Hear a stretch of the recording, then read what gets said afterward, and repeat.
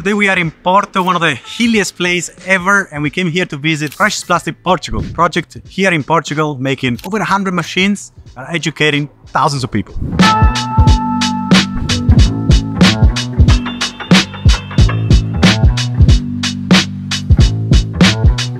Good morning, guys. Hey. Hola. Hola. Bom dia. Hey. Okay, so here we are today at Opolab in Porto, Portugal. Today we're going to learn more about Precious Plastic Portugal, which is part of Opolab. We're going to get a little tour of the space, learn more about all the machines and projects they do here, part of Precious Plastic. Yeah, I can't wait to show you all the beautiful things that I've seen around here. Hello, I'm Irina. I'm part of Precious Plastic Portugal. And today we show you a little bit about our workspace, the project we have been doing. So Precious Plastic Portugal kind of started like 6-7 years ago. And we have a team working on machines. We have a team working on design, new objects. We're doing the molds. And we also do a lot of workshops all around the world. So basically, when we sell machines, we also offer the service that we travel behind. And so I had the pleasure already going to Africa, Mozambique, São Tomé, Corsica, a lot of places in Portugal. Hello, I'm João. I'm the owner and director of Opolab, and we started the project Precious Plastic Portugal, and we are very glad to be part of this incredible family. I'm going to talk and explain to you guys how we do the machine. So we try to maintain everything indoors. So we cut a lot of materials with the CNC, we use the laser cut, we do a lot of the electronic box. We order also the resistance, the heating elements. We actually ask the company to make it in a certain way. For us, it's very important that we maintain everything indoor, so we can guarantee that the quality and also the results, they are perfect and the machines can work for a long time. Here we can actually build all kind of machines like version 3 and version 4. So the shredder, the injection, the compressor, the sheet press, all the machines for Precious Plastic, and even we have it there, the biopress, and also customize the machines as always, because it's like a passion to redesign the machine, but maintain the look from the beginnings, like Dave developed. These are the machines we are assembled, and they are almost ready. They are going straight to Egypt. These are some of the hacks we did into the original design. The heating elements, we replace it because it's more close to the metal and actually heat the tube more easy, and it's constant. It's a good cost at the end. Very easy to assemble. Instead of installing 2 resistors, you need just 1 because you can go higher and reduce as you wish. About the extrusion, there's the resistance, and also we improve this element here that holds the barrel. We also did in the plasma cutter here. As you can see, everything is connected, and actually was improved. It is very fast to assemble, thanks to Tom that has developed this. For the compression machine, so basically you have the oven on top. We didn't change anything. But here on the structure, we do also some adjustments. As you can see, like the moving part is hanging from on the top. And here you can actually take out this tray, and then you can adjust the height, so then you can use bigger molds, and then you can take advantage of the height of the oven. About the electronic boxes for all the machines, we do it out of acrylic, this kind of solution. It's easy to assemble and it looks very nice. So these are the parts we do for the machines, like the finishing. For example, I can explain you.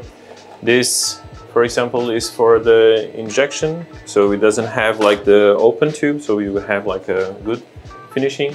This, for example, is for the shredder, where you can hang the metal parts that holds the seat.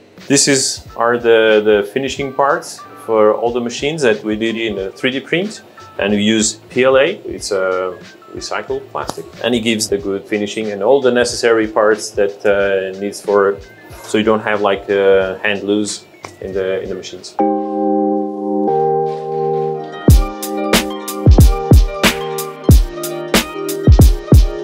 So I will do a quick tour in Opolab, which is a huge space, so we just run through. Here we have a meeting room, behind we have the co-working area, and where people can just rent a space and work together with us here in Opolab. Here we have more this construction area where we mount the machines, where we do different also projects working with wood materials, metal materials, foam, 3D printing, whatever you can imagine. So here's like the final step of the machines getting assembled and finished to be ready to be shipped. So this is one version 3 set, and then you have a Pro extrusion. Behind here you see the CNC, which is really handy because you can just, big sheets from plastic, you put it there, you make furniture out of it, public furniture, benches, whatever. Here you have the machine sets we keep working since many years and do like little production series. If somebody's interested and wants us to make a special product for them with precious plastic, we produce here with injection, compression, extrusion, also with the sheet press. Basically, we are quite focused in small-scale products.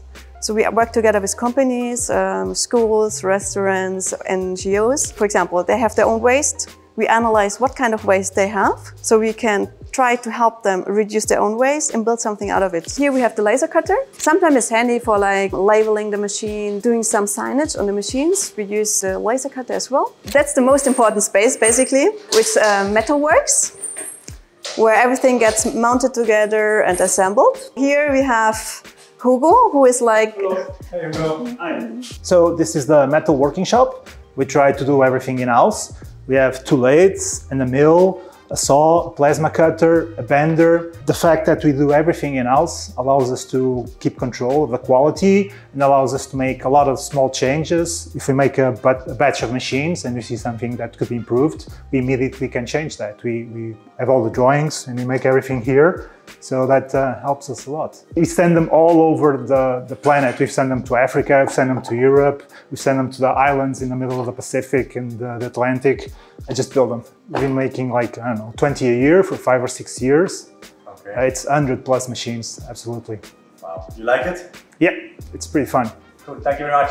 You're welcome. So now we come to the 3D printing area. So we use the 3D printing for some details on the machines.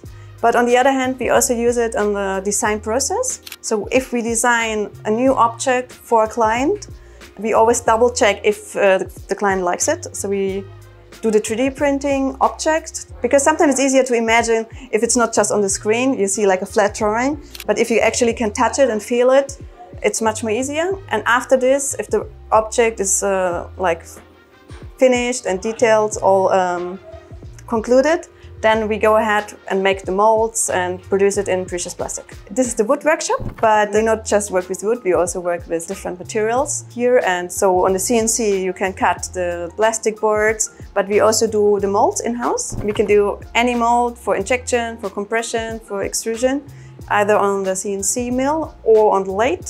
So depending on what final object we need, we can adapt. Okay, so Irina was super kind to set up this super beautiful and colorful table from recycled plastic. And this showcases all the nice experimental projects that they've done here in Opolab and Precious Plastic Portugal. So now she's going to give us a little run through all the inspiring projects that they've done throughout the years. Okay, here you can see some tabletops we did for a restaurant in Lisbon. These are some boards, which is like the biggest size you can do in the compression oven. Here's some tests with different materials. So actually it's like plastic bags. We have boards, trying out the work with fisher net. Here's some development about the extrusion machine. So we had this finishing, but now we can do like really shiny, well-finished beams. Here you have a section about injection. So these are molds we have been done here in Opolab. Objects from hangers to shovels to like recycling signs. The most complex one was actually, I think, this shovel because of the way how we injected it and the mold. But the final result is perfect, so it was worth all this hassle we had about it. This is a project about kids' toy recycling.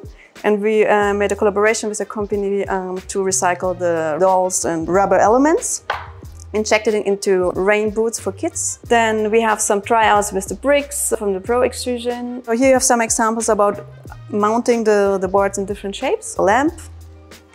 And of course, 2023 being 2023, we've got to talk about the sheet press because of course, also Precious Plastic Portugal has been experimenting with the sheet press. This was our very first sheet press example. Then we tried out with different materials. So this is HDPE, this is PP. We made these nice tabletops out of it. So we make the sheet and then we put it on a CNC and then we can cut it. Those are other examples from HDPE. Actually, these are kids' toys from the Replay project, also transformed into the sheet.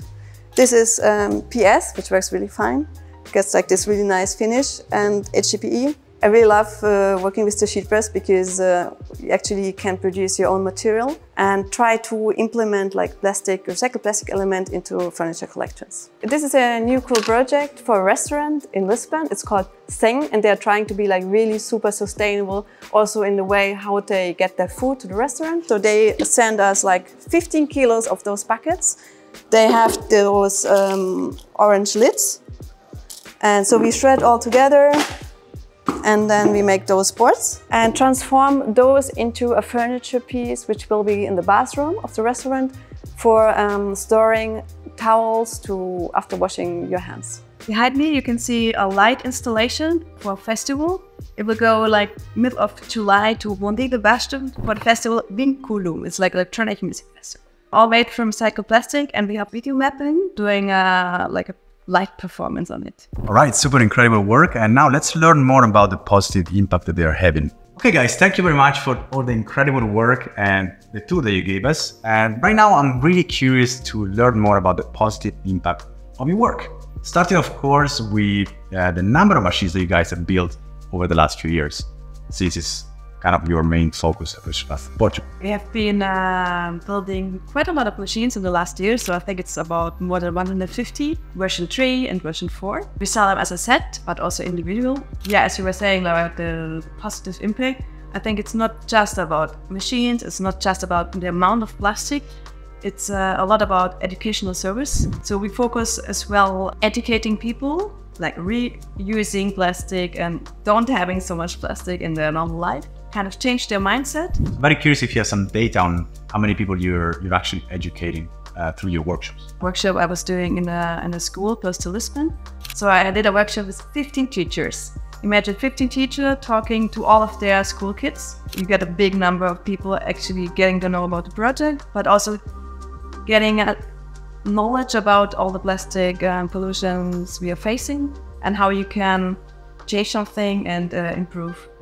So maybe it's 15 teachers, but it could be like 5,000 kids. Or actually with the Replay project, which is super educational, we have been working with 5 different labs.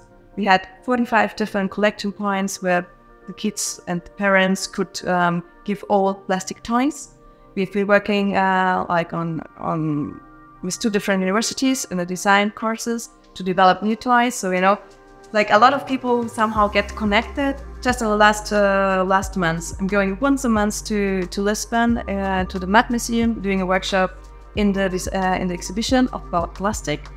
I've been doing a workshop for 1 week in February. I've been to Cabo Verde, recently have been in Mozambique. Just, you know, like on a tiny spot, like probably everybody of the island already know about the project because they are able to collect plastic, they get paid for handing in the plastic waste, and then they transform it and make pieces out of it. Basically, it's not just about the amount of plastic you're transforming, it's all about like talking to people and changing their mind and doing this in workshops and educational services and all over the world. I think we already reached quite a lot of people. Okay, that's quite an impressive positive impact connected to education and all the many hundreds of people that you are educating through precious plastic. But of course, I'm also very curious to learn more about the financials. How is this project financially sustainable? Does it make sense for people out there to start the precious plastic recycling center? So I would be very curious if you can share some numbers regarding your financials. That is actually a very interesting question, because for us it's not like having like the more result from what we sell and or what we make as workshops. For example, if you say like a couple of machines, even if it is version 4 or version 3, you can go at the end of the year like 100,000. It could be possible, of course. All this amount is as one purpose, is to reinvest in the new machines. Everything is to a lot of investment from us, a lot of dedication, and I can say love. Even if you create the impact in society or companies and everything, you need to like figure out a way of present the best product and the best finishing as you can. Okay, so that's it with today's video. I really hope you got inspired. I got tons of inspiration out of this and really hyped to learn more about the work that they do here at Precious Plastic Portugal. And I'll see you next time. Ciao!